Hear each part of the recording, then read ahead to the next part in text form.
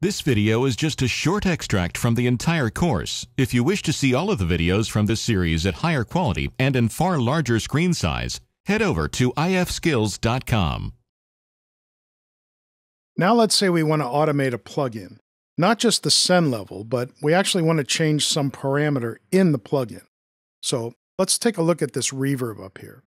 So we'll bring him up, and there's our large church that we talked about earlier.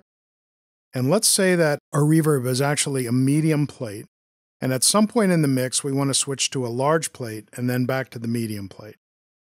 So here's how we do that. We go up here to where it says Auto and grab this little button, and we're changing up the parameter called Size. So let's click on Size and add it to the list of things that we can automate, and then say OK. And so a green line appears around the size, around every parameter of the size. And so right now, I'm not writing automation because on that plugin, I need to change this to write. And watch what happens when I switch to write. It becomes red, telling me that whatever you click here, I'm going to write. So let me start my transport, and I'll click to large, and then back to medium, and stop my transport. I'm in latch now, and if I go to read and start my transport, it should switch to large and back to medium. So that's how to change a parameter inside of a plugin over time. Now let's go back here to this menu, because anything that's on here can be added to this list over here.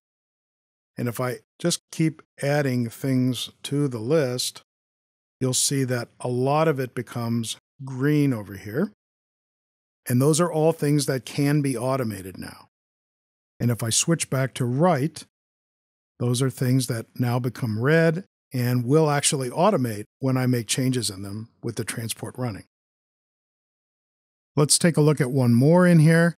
I'll close out my reverb, take this guy to read, and let's look at our delay.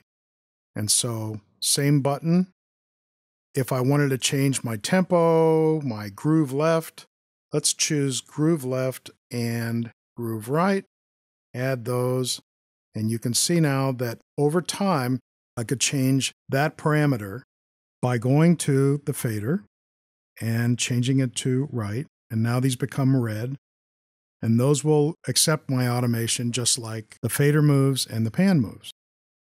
Jump to the edit window for a second, and I see that whatever's in my delay, if I look down here, I will be able to edit those parameters just like the volume and the pan and so forth. So there's my groove left and groove right. Those are the parameters that Pro Tools knows I want to automate. And I can make those changes with the pencil tool, just like I did with my volume and my pan. So lots of ability to edit those moves as well. So as I said, automation is pretty simple in Pro Tools. You just tell it what you want to write, make the move, and Pro Tools will read it back.